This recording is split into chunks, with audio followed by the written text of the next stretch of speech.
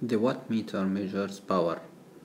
It is used to measure the magnitude of the real power, or what's known as true power.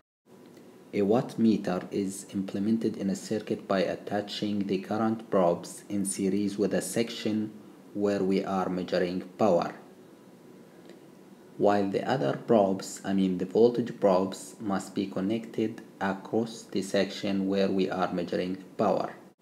In this example, we are measuring the total power factor and total real power.